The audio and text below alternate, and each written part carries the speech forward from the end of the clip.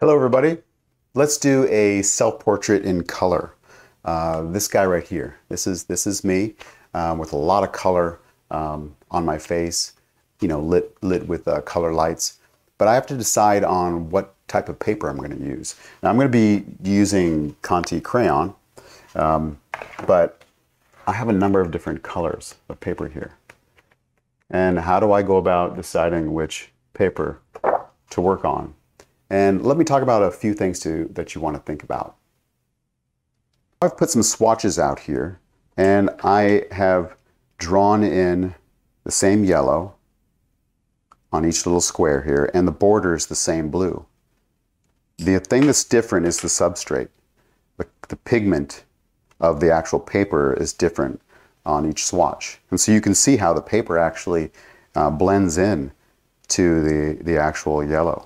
And so you get this, these two colors combined. They visually mix. Let me flip them over, and you can see as it reveals to you what that color paper is on its own and how that relates. Now, what are you trying to say?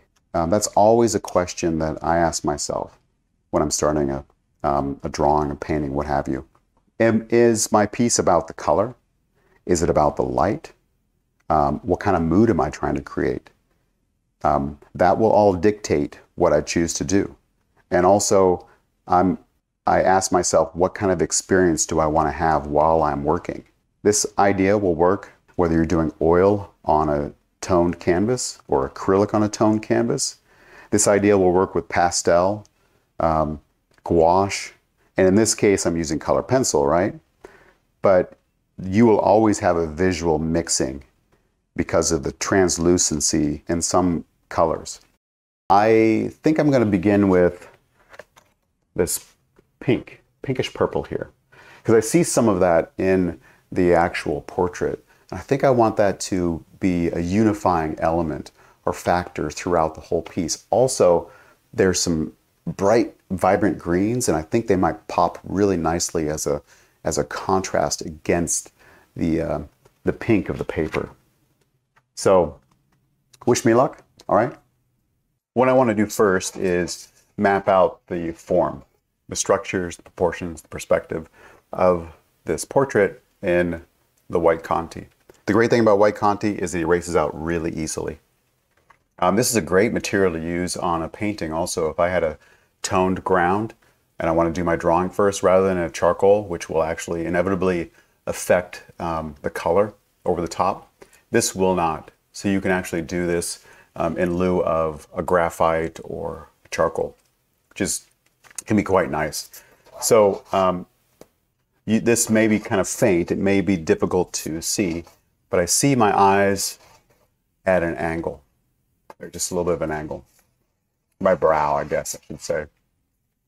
And I like to begin with the intersection between the T-zone here, the space between the eyes and between the brow line. I like to begin there. But right now, I just want to kind of map in just very basically, what position of that face is going to be, the scale of the head versus the picture plane.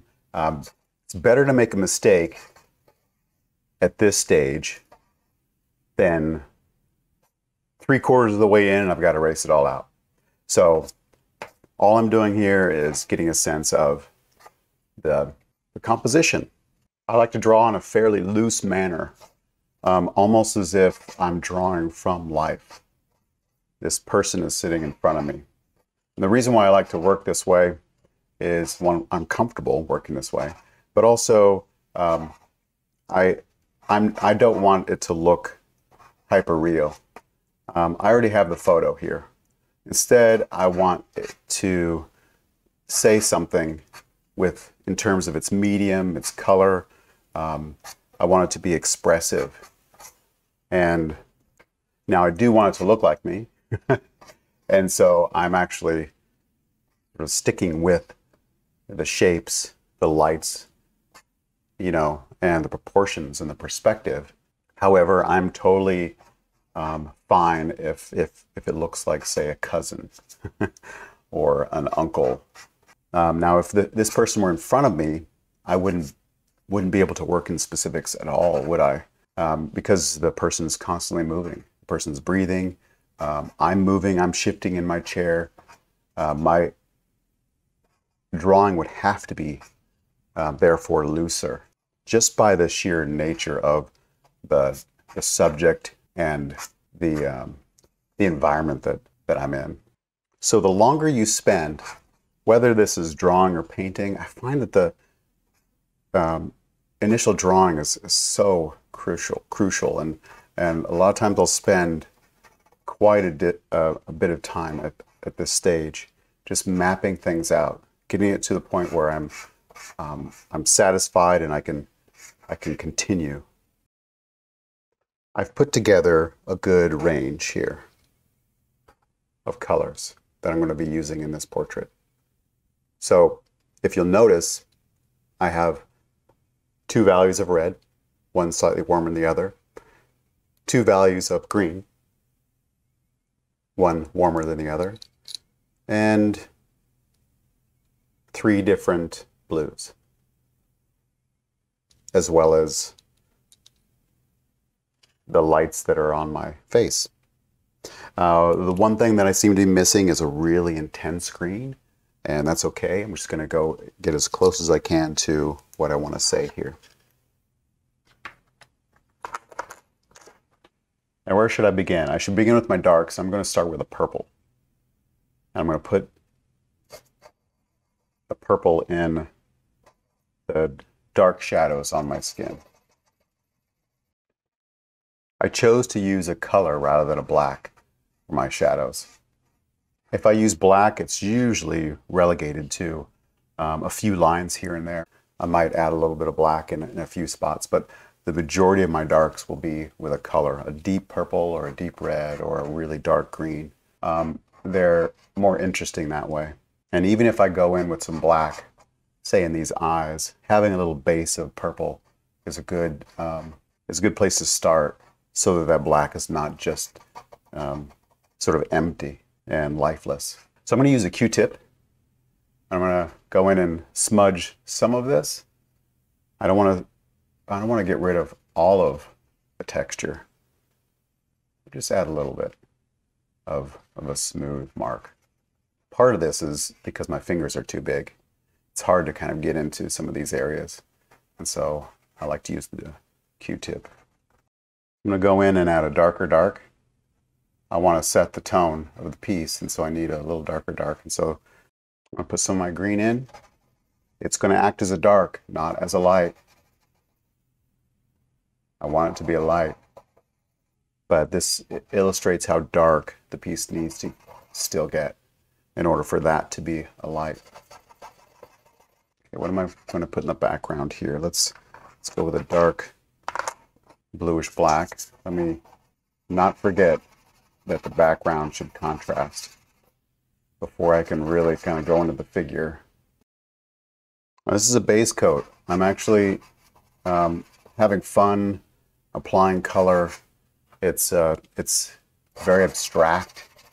It's quite ugly. Totally fine with that. With Conte, I'm mixing. I have a limited palette. What I tend to do is I will look at I'll look at the whole piece and I'll see what needs work. And I'll go there and I'll reach a certain point. But I don't want to overwork it. I'll reach a certain point and I'll say, okay, well, this is enough as is. Like right now, the nose is looking good as is, but it's pulling ahead of other elements. So now I'm going to go into the mouth because that's the least worked up area. And then once I go there, I'm going to revisit the eyes and just kind of, balance my process out a little bit so that it's unified, right?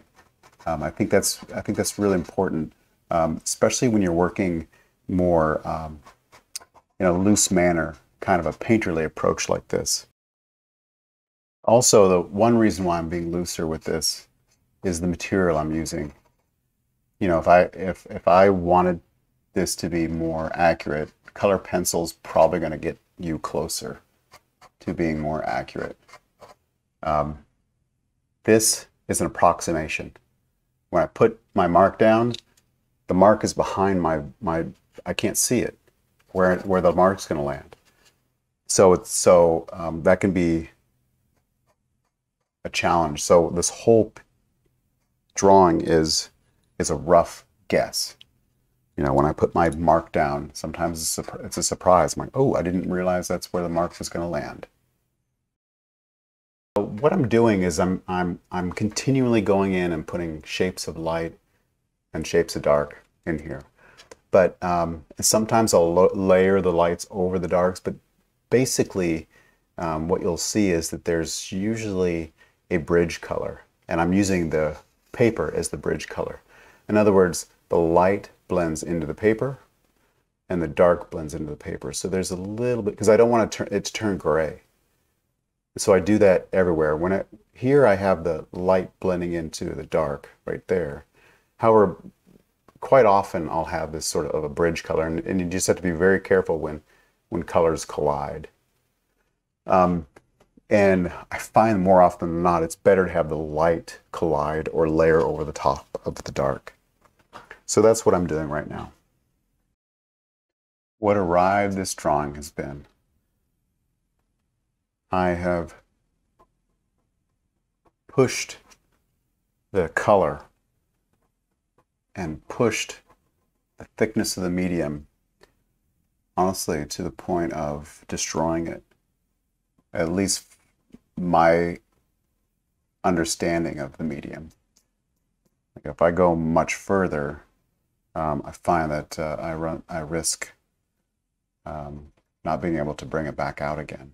And I'm going to continue for the next hour or so, refine it, slow it down, and looking primarily at values, you know, and the structure of those shadows and the lights, and try to bring, you know, flesh out a little bit more detail, but at the same time not losing this immediacy of it. That is what's important for me with this drawing, is to leave kind of this raw element to it. It is a drawing. It's not a photo. You have to decide how much detail do you need, because it's not built in a day. It's not built in one layer. It will inevitably be flushed out over time, right? So leaving room for discovery is I find important.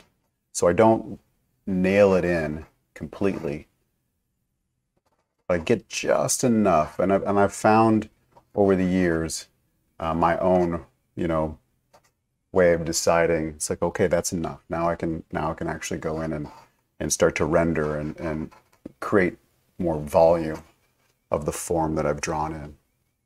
And I think you have to decide for yourself when that is, how much detail you want. There's no right answer there. There's so many ways of drawing from photograph or from life, and this is just one. So there you have it, self-portrait done in color Conte crayon. I was really interested in leaving a lot of my mark and my color really bold, as well as the value, and so I wanted the piece to be really expressive and not overwork it. Somewhat painterly is the appearance I was looking for in this piece. Overall, I'm pretty happy with it, and I hope that helps. Thanks for watching. Bye-bye.